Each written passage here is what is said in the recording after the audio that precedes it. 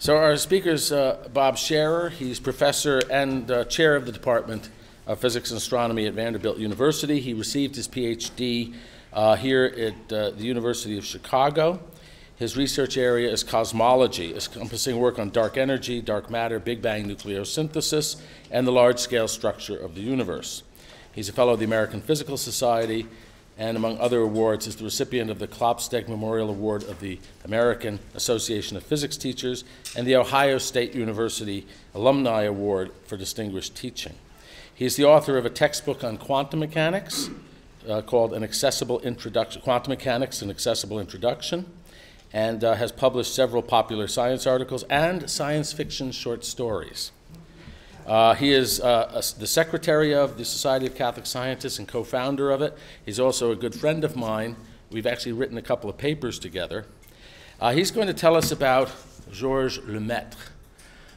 Some people say Lemaitre, some people say Lemaitre. I asked a good friend of mine who's French, Xavier Calmet, who's a devout Catholic physicist, and I said, how are you supposed to say that name? And it's something like Lemaitre. But I think I can't keep saying that consistently, so Bob will say it however he's most comfortable saying it. You didn't tell the story. I'm not going to tell the. Oh, I'll tell the story. So I was showing one of my children. I have 5 kids, and I was showing my oldest daughter Victoria our website with the board, and our board is people from Harvard and University of Chicago and Vanderbilt and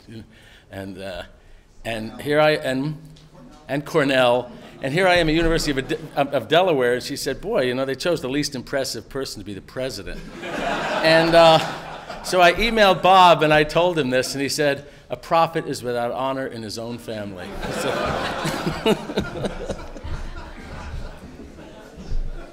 Okay, I'm happy to be here. I wanted to begin with 2 preliminaries before I begin the talk.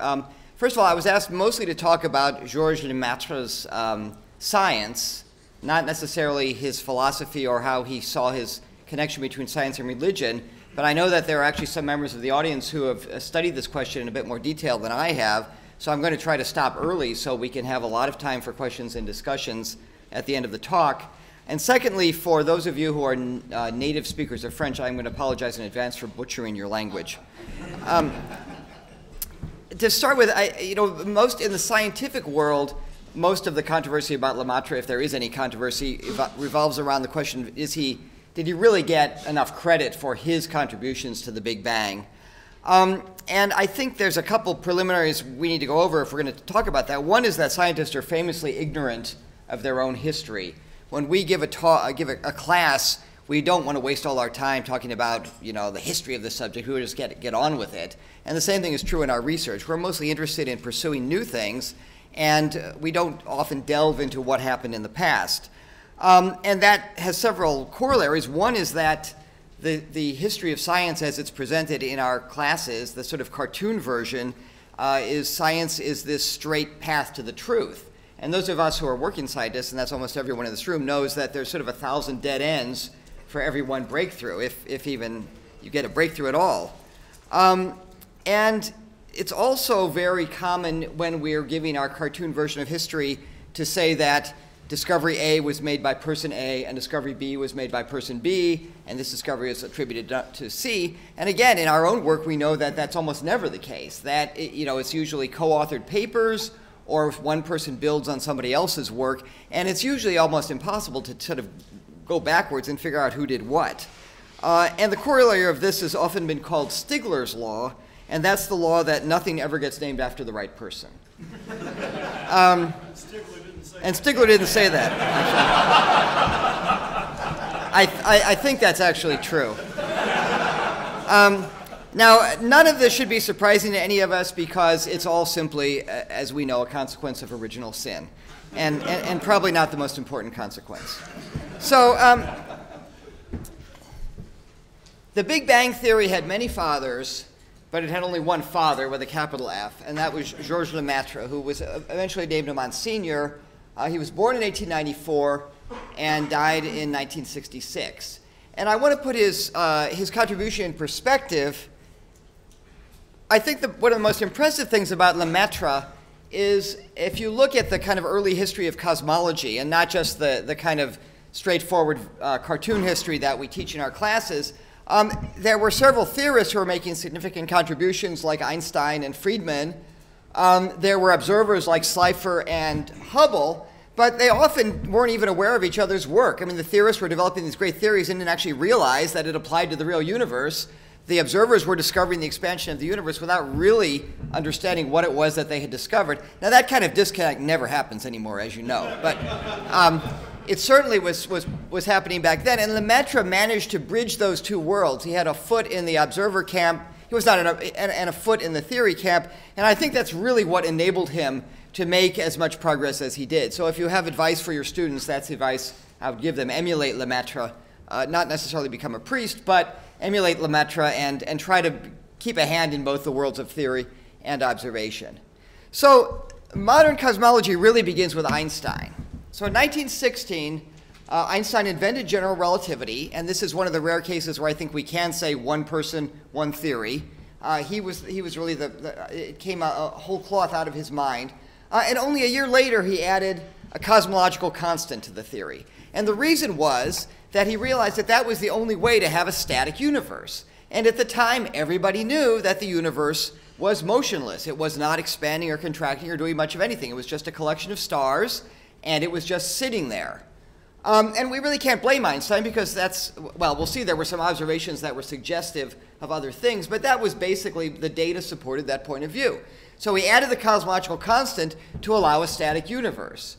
Now later, when he realized that if he had not put the cosmological constant in, he could have predicted the expanding universe and been even more insanely famous than he was, he made the famous statement that the cosmological constant was his greatest blunder.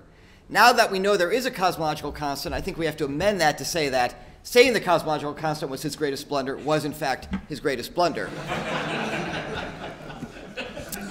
But the model was self-consistent. It was fine, and you know, people immediately went off to try to find solutions of the equations.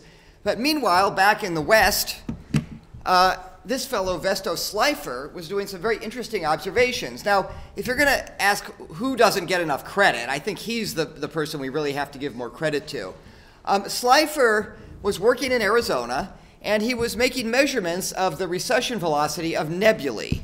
So you've all seen these beautiful pictures. These are not the pictures Schleifer saw. I mean, Schleifer had this tiny little telescope by modern standards, and what he saw were these blobs through the telescope. And at the time, it wasn't even known whether these things were just gas clouds in our own galaxy, which is where we get the word nebulae from, or if they were actually external galaxies. He was measuring the velocities of these galaxies relative to our own velocity, and as happens so many times in science, he wasn't looking to discover something revolutionary. He thought that he would see some of the things were moving toward us, some were moving away from us. He could figure out the average frame of reference and get our motion relative to that average frame of reference. He was using the Doppler effect, which I think is familiar to most of you. It's the fact that as I move toward you, I turn blue, and as I move away from you, I turn red. Blue. I heard a story once that somebody tried to get out of a traffic ticket by claiming the red light turned green as they drove toward it. And I don't think it worked. I mean, maybe in Chicago it will work. I don't know. But so, of course, the reason we don't see the Doppler effect is because I'm not moving at an appreciable fraction of the speed of light. In the textbooks, they always tell you to listen to a train whistle, as though there are still trains in the United States. But that was the European thing. And as the train moves toward you, you hear it go up in pitch. As it moves away from you, it goes down in pitch. I tell people to listen for a police siren, because that's what they're going to hear. And you get the same effect. And the reason, of course, is that as you're cruising down the highway, not exceeding the speed limit, you're going at about Mach 0.1. So that's another way to express your speed. You're getting an appreciable fraction of the speed of sound. And so you can get the Doppler effect in sound with moving objects at terrestrial velocities, but not with, you can't get the Doppler effect with regard to light, unless you're a policeman with a Doppler radar gun. So he was making these measurements, and he made a rather astonishing discovery. And this is my one attempt to use PowerPoint animation. What he discovered is that most of these objects were moving...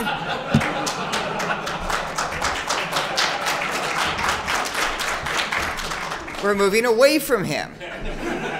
And he had, I think, a sample of 41 galaxies, and about 36 of them were moving away, and only 5 were moving toward him. And most of the ones that were moving at the highest velocities were the ones moving away from him. So he immediately concluded nothing in particular. He didn't assume that the universe was expanding. It looked like we were at the center of a giant explosion, but he didn't have the tools at that point yet to figure out what this meant. But I think he really deserves a lot of the discovery for initiating this chain of events. Meanwhile, back in the Soviet Union, where life was very difficult, Alexander Friedmann was playing around with Einstein's equations, and he wrote down an equation that described an expanding coordinate system, which I'm going to show in the next slide. And this is now known as the Friedmann equation. The only controversy about Friedmann that I know of is whether you spell his last name with one N or two N's. But he seems to have been unaware of the astronomical applications. He sort of didn't sit down and say, oh, are galaxies moving away from us now? Is the universe expanding? But he did, in fact, write down this equation. Part of the problem is he died 3 years later of typhoid, so he didn't live long enough to maybe develop his theory any further. But I'm going to show you the equation he wrote down. This is the only equation for those of you who are equation people. I know some of you are equation people and some of you aren't. But this is the only equation I'm going to write down. Basically, the Friedmann equation describes what's called the scale factor. Now, if the universe is finite, you can think of this as the radius of the universe. The universe is almost certainly infinite. So it really describes the separation of two objects measured at 2 different times. So as the universe expands, A basically parameterizes the expansion. And the great thing about cosmology is you only have to learn one equation. So for someone like me, that's a big plus. This is the time derivative of the expansion factor, and it depends on the density. It depends on something called the geometric curvature of space. And then if you want a cosmological constant, you add this third term, which is called lambda, or the cosmological constant. And that describes, if you know what the universe is made of, and you know the geometry of the universe, you can predict exactly how it's going to expand. But as I said, it wasn't clear that Friedmann understood the full implications of this equation.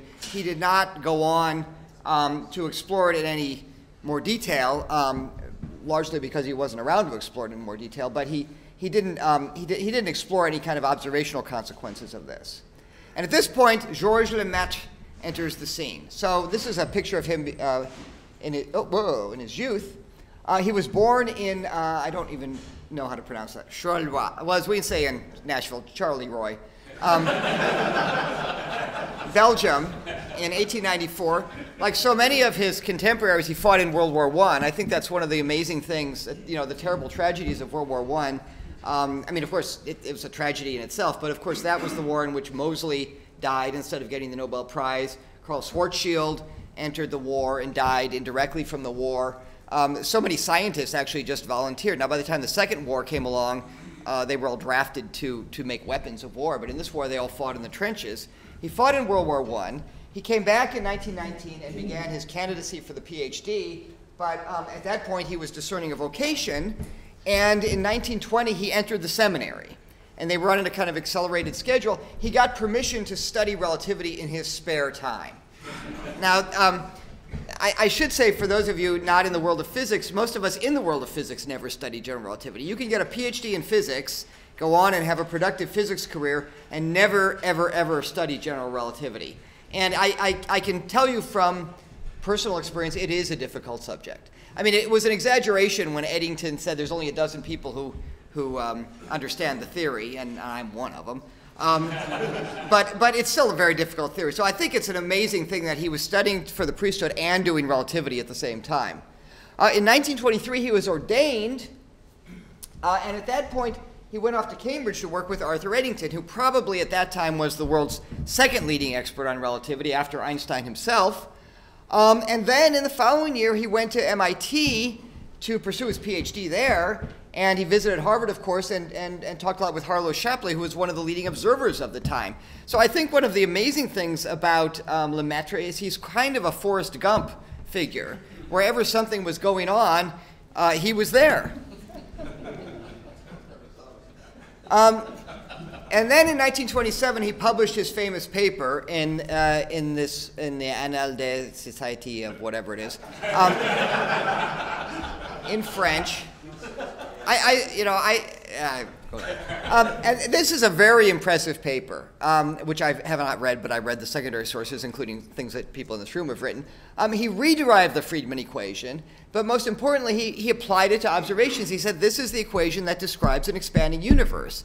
And he wrote down what is now called the Hubble equation, which is that the velocity of a receding object is proportional to its distance from us, with this constant here, which is called h naught, and that's a constant. And the reason that that's so important is that if you have a universe that's expanding and looks the same from every point in the universe, this is the equation it has to obey. And I'm going to show you on this, you can see this on this figure here.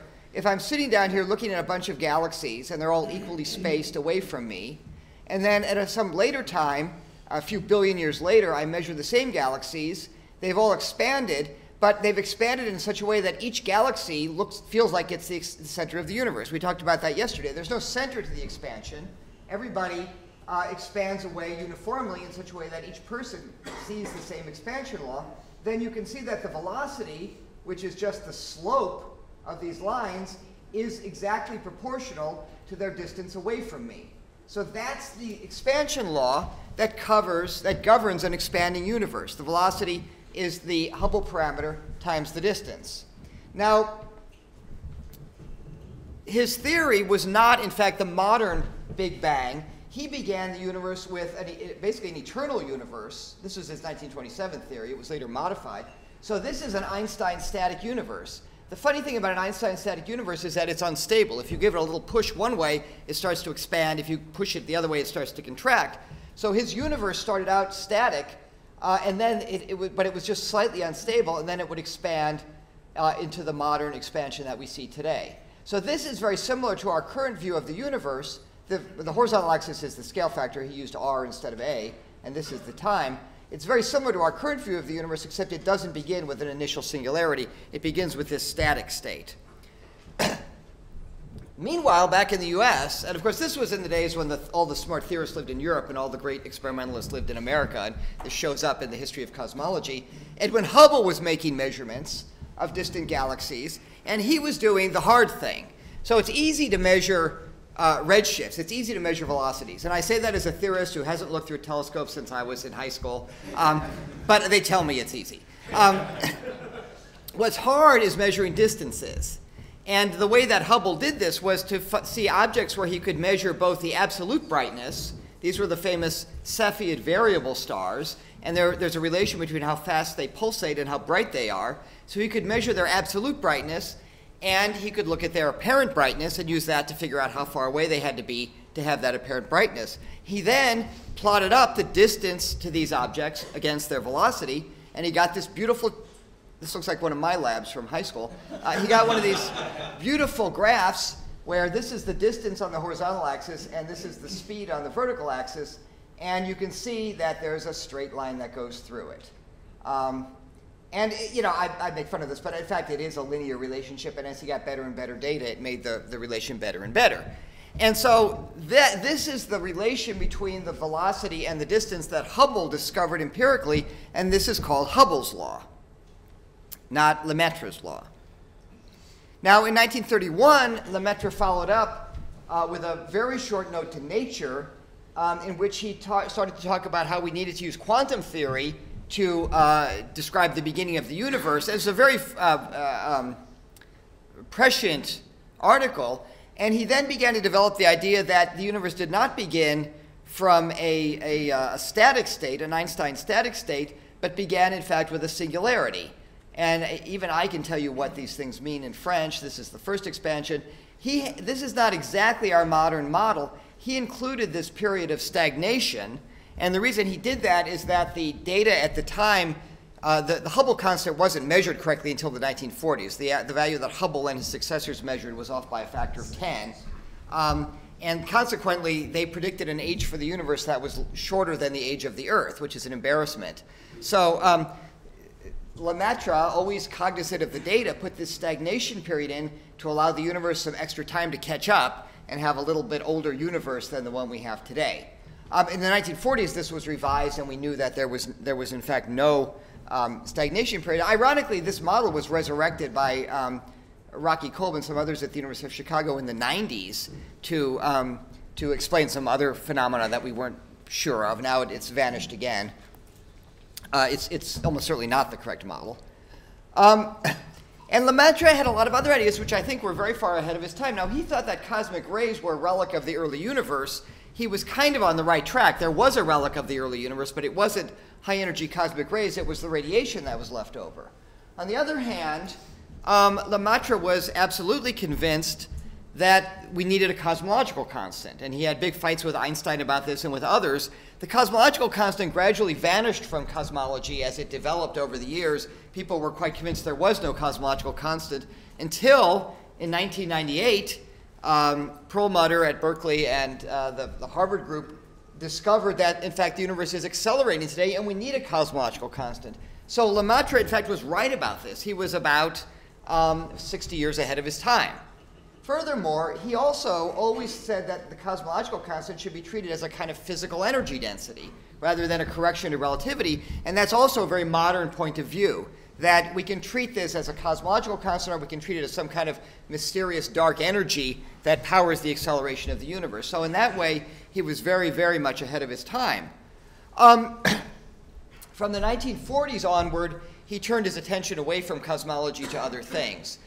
He was particularly interested in using computers to do scientific calculations. Again, he was way ahead of his time in that respect. He got a computer installed at his institution, was working with that. And it's a little unfair to say that he kind of dropped the ball because pretty much everybody stopped looking at cosmology from the 1940s onward. George Gamow and his collaborators developed a kind of abortive Big Bang model, but it didn't really go anywhere in the 50s. And what happened was in mid-1960s, Penzias and Wilson, as we heard yesterday, discovered the microwave background, and that led to kind of the rebirth of cosmology as a subject. I mean, people who work in this field like me think it's the most exciting thing in the world, and everybody's interested in it, and that's true now, but it was not true in the 1950s. The 1950s was a bit of a fringe subject, really.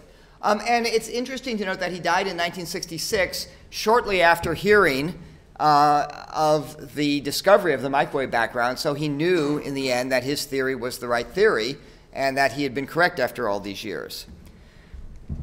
Now, should he get more credit? Various people have argued that he should really have received more credit for his discovery.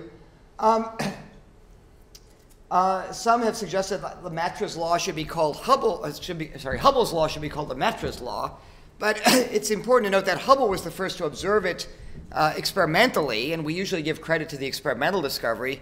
Another example of that is the microwave background. That was discovered by Penzias and Wilson. They got the Nobel Prize, and my Princeton acquaintances, Jim Peebles and his collaborators, got the footnote. So you know, it's great to be a theorist, but they're going to give the Nobel Prize to the guys who actually discovered it, I'm afraid.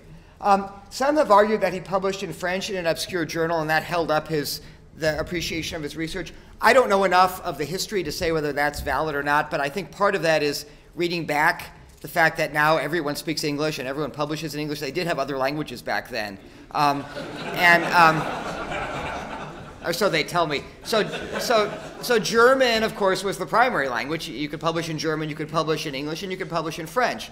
Bob Kirshner claimed that the reason he doesn't get enough credit is that he abandoned cosmology for other things late in life, so he didn't have this stream of students and postdocs to carry on his name. I think that's also very misleading because nobody continued to work in cosmology for many years.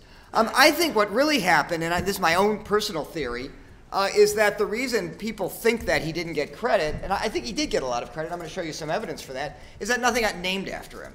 And again, this goes back to my idea that when we teach physics, we basically ignore the history. And the only thing we don't ignore are the things that got named after people. So we teach Maxwell's equations, and we teach Newton's laws of motion. And when I do cosmology, I teach the Friedmann equation, and I teach the Hubble expansion, and those are the only two people whose names get mentioned in the class. So Friedmann, unfortunately, he did not get the Friedmann equation named after him, and he didn't get the Hubble expansion named after him. And I think for that reason, he maybe is considered a more obscure figure. But if you look at both stuff that was contemporary with his life and appreciation after he died, here's a Popular Science article. I love these old articles. They just didn't pull any punches.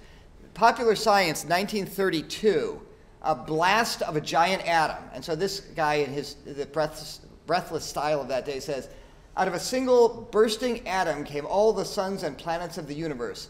This is the sensational theory advanced by the famous Abbé Gilles Lemaitre, Belgian mathematician. It has aroused the interest of astronomers throughout the world. So, I mean, certainly, you know, at the time, he was as well known as any of his contemporaries, and, you know, they wrote better articles back then. I looked up his obituary in Physics Today when he died, and this is what it said. The originator of the Big Bang theory of cosmology, Georges Lemaitre, died in Lyon, Belgium on 20th of June at the age of 71. Models of the expanding universe had been conjectured by Willem de Sitter and Alexander Friedman. That was a misspelling in the story. But Lemaitre's is the most widely accepted theory. So certainly when he died, he was considered the father of the Big Bang. He was, you know, and he certainly got also a lot of recognition in his life. He got a lot of awards. He was named president of the Pontifical Academy of Sciences. Apparently he was asked to serve on the Commission on Birth Control, but he turned them down. And he lived, I think most importantly, he lived to see his theories vindicated. So I would say that he certainly has gotten credit. I guess the only thing we could do today, if you want to start a campaign, is to name the cosmological constant the Lemaitre constant, because it starts with an L and a lambda, and you know, it would work. But certainly, I think his reputation is also undergoing a bit of a rebirth. If I had to guess, it looks like he was quite well known during his lifetime. After the discovery of the microwave background, perhaps not as much attention was paid to him, but certainly you see a lot of papers now where the Friedman-Robertson-Walker metric, which is the metric that describes the expanding universe, is sometimes called the Friedman-Robertson-Lemaitre-Walker metric. Of course, it's not called that at all. It's called the FRLW metric, but his name is being added back in. So I think that in the end, I think he would have been happy with the level of credit he's been getting, and I think he has been getting credit. And again, it's an example of I think a very nice example of someone in consecrated life, a priest who has gone on to make major discoveries in science. It didn't end with the Renaissance. It's still going on. That's all I have to say. Why don't we stop now and we can have discussion.